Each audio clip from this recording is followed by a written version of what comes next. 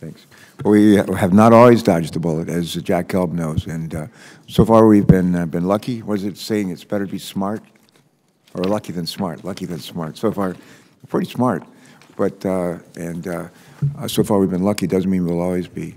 I welcome you all today. Especially want to welcome Jack Gelb from Delaware, and Mr. Chairman, I want to thank you, your staff, others that worked on this hearing, and we look forward to hearing from each of you. As some of you in the room know, the issue of avian influenza is important, I think, to our country, to all of us. The Delmarva Peninsula, which includes parts of Delaware, Maryland, Virginia, it's hugely important. We raise more chickens in Sussex County, Delaware. We only have 3 counties. Sussex County is the 3rd largest county in America, and we raise more chickens there than any county in America. We raise more soybean there than any county in America. And a big part of our ag economy, about 80% of our ag economy in Delaware, is poultry. So it's hugely important for us. My hope is that we come away from this hearing more confident than ever in the strength and the importance of America's poultry industry, and be better prepared to respond to any further outbreaks should they occur. I think some of you know this. I'm going to say it again. The poultry industry is an integral part of our national economy.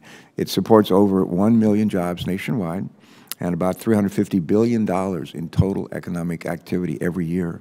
And some of the industry is tied, as the Chairman has said, to egg production, which several of our colleagues know very well. Other parts of the industry, as in my home state of Delaware, focus on the kind of chickens we eat. And we have Delmarva is actually a word on the Delmarva Peninsula. And we call the chickens we eat, we call them broilers. I don't know what you call them, where you come from, but we call them broilers.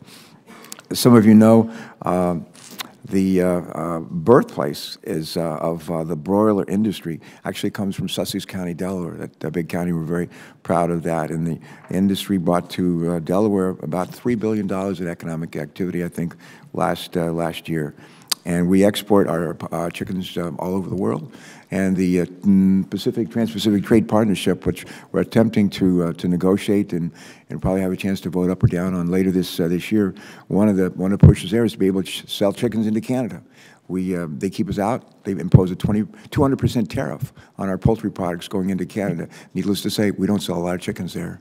And Senator Chris Coons has worked very hard to get the open markets open up to Africa.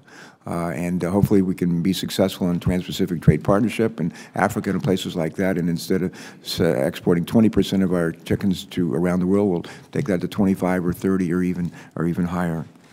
Some parts of the poultry industry, particularly in the Midwest, continue to grapple with the devastating impacts of the recent outbreak of avian influenza.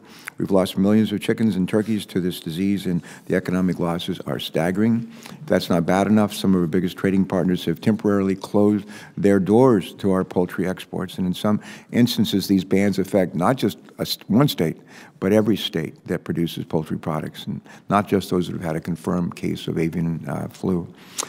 Thankfully, there's also some good news, and the frequency of new cases, as we know, has shown significant drops in recent weeks. Broiler chickens have yet to contract the virus, and as of now, there's no evidence that there's a threat to human health.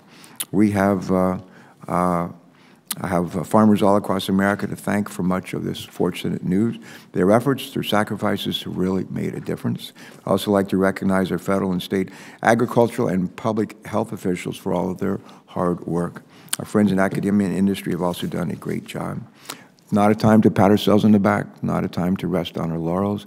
The possibility of new outbreaks, even here on the East Coast, is real, and all of us need to remain on high alert, high alert. This is especially true as we move into the migratory season in the coming months. Today's hearing provides an important opportunity to better understand the threats posed by avian flu. It will also help us examine the steps so many people are taking to not only put an end to this outbreak, but to ensure that new cases do not spring up somewhere else.